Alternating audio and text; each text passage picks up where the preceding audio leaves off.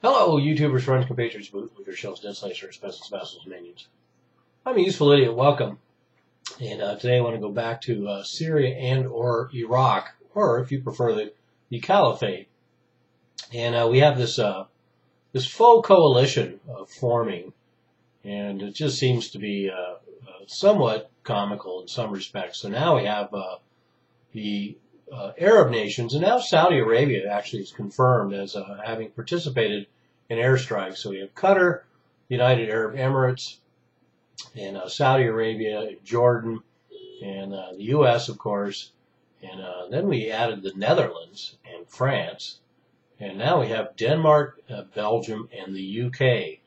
And we pretty much knew the U.K. would jump in there at some point. They're always jolly good with a new fight. And so there we have it. There's this new coalition. So France has now had their second airstrike, I understand.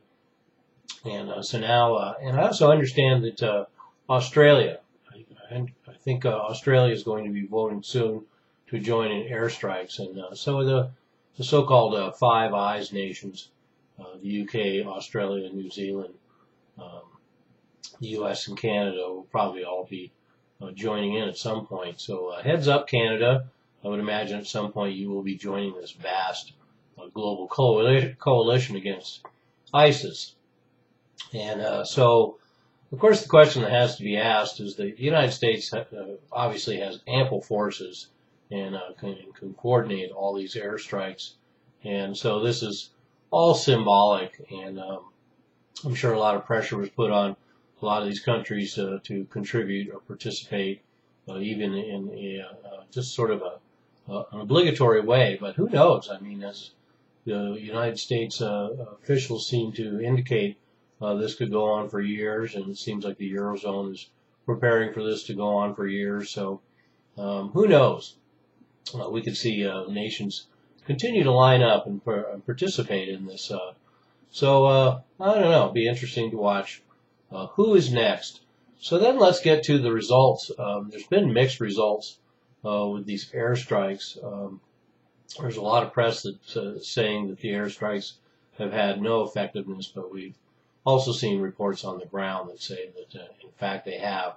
And in fact today apparently the border town of Rabia has been retaken by the Kurds, and so that as a result of a combination of things, but includes U.S. airstrikes.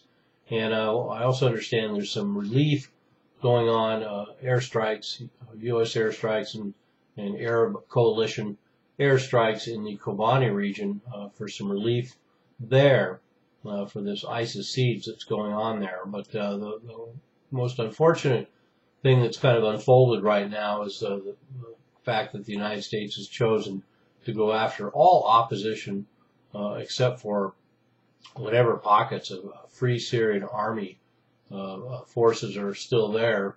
I'm sure a lot of them will be switching back over to the Free Syrian Army after there's been more airstrikes. But the unfortunate thing is now we have confirmation of essentially what were rumors before, that al-Nusra Front and other al-Qaeda elements are reconciling with ISIS for now to resist U.S. forces and Assad. So an interesting turn of events. So there we have it. And then we also have, of course, ISIS is had a major offensive in Fallujah in the Anbar province, and so their surge towards Baghdad from all sides continues. And now we're also hearing rumors of further ground troops. I saw one story that suggested that there was something like 13,000 U.S. troops heading to Iraq, to the Tikrit region, but we'll see about that. And then there was also rumors that 600 Australian troops were headed to somewhere around Saudi Arabia or Qatar or the United Arab Emirates as a staging area. So there could be a build-up for some ground troops. Certainly the public has been massaged enough that they're just about ready for it, aren't they?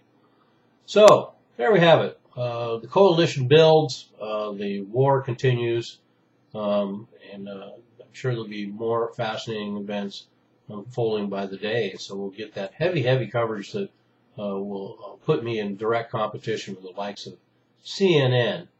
I'm a useful idiot. Don't you be one too.